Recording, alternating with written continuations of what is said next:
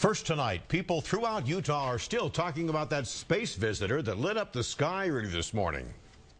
You see a meteor of this size or this sort of majesty only once every maybe 5 years or so.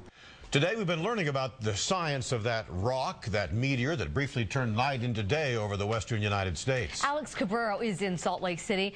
Alex, you spoke with professors at the University of Utah's astronomy department. What are they saying about this meteor? Well, Deanie, they're all saying they wish they had seen it with their own eyes, but we do have several video clips of the meteor if you haven't seen it.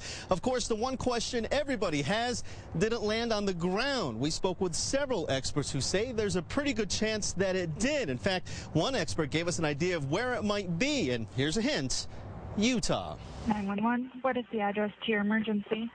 Calls came from everywhere. Ogden. I'm currently driving, but I just saw a giant blue flash in the sky, and it came down into the city. Bountiful.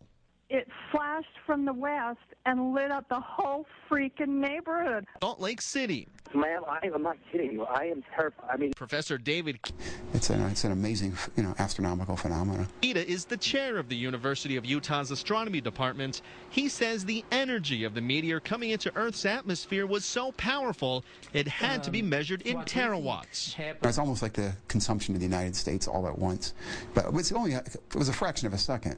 Those who saw it believe it. It looked like a big fireball. It was like daylight. I've never seen it before. Kieda says a meteor like that comes along once every 5 years. A camera at the University of Utah's Frisco Peak Observatory near Milford caught it, then got the aftershock rumble a few seconds later.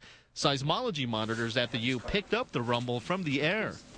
It's breaking the sound barrier, and so it is creating sonic booms, shock waves. Seth Jarvis, Clark Planetarium's director, says the meteor was about the size of a washing machine, then vaporized, breaking apart on impact. However, he says there's a good chance some of it landed.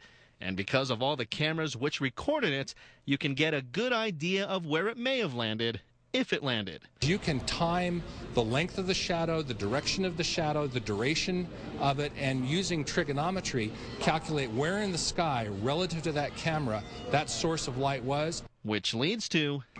It's possible that it's somewhere out in, like, West Desert, somewhere around there, but trust me, I mean, you go out there and you wander around, there's rocks on the ground all the time.